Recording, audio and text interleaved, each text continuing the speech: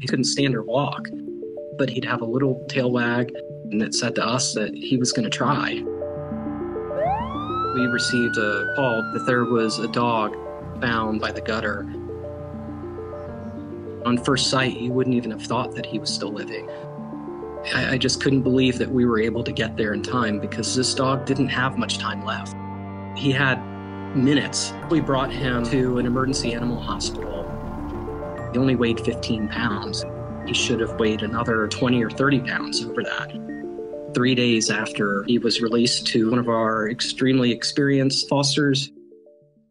The first 24 hours, he was very weak, droopy ears, droopy tail, just a really sad-looking puppy. By day 3 and 4, he was wagging his tail. His ears were a bit perkier. Good boy. By the end of the first week, he was able to stand on his own, walking a little bit. Oh, can you help him, honey? Just so he doesn't fall over. Come on. You got it. The second week, as he's building up a little bit more energy, he wanted to play. Good boy. We have a really large Rottweiler who he was just excited to get out of his crate to engage with.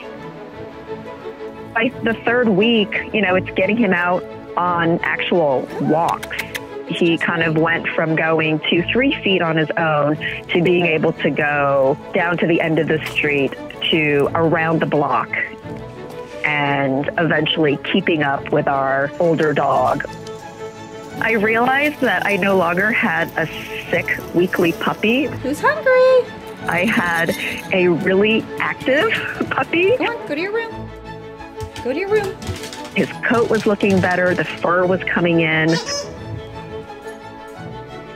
He's just a perfect example of the puppy that wants to live. Go to your room. Come on. Not just a physical change, but also that emotional change.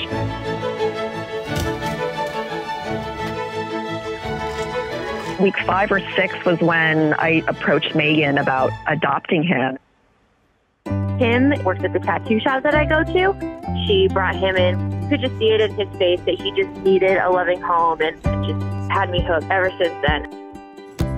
He was all up on the couch, all on the bed.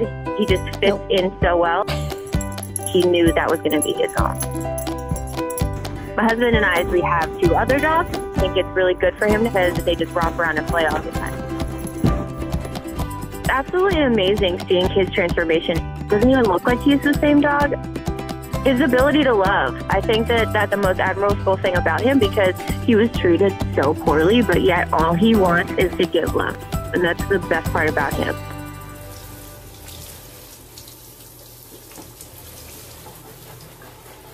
Like, comment, and subscribe.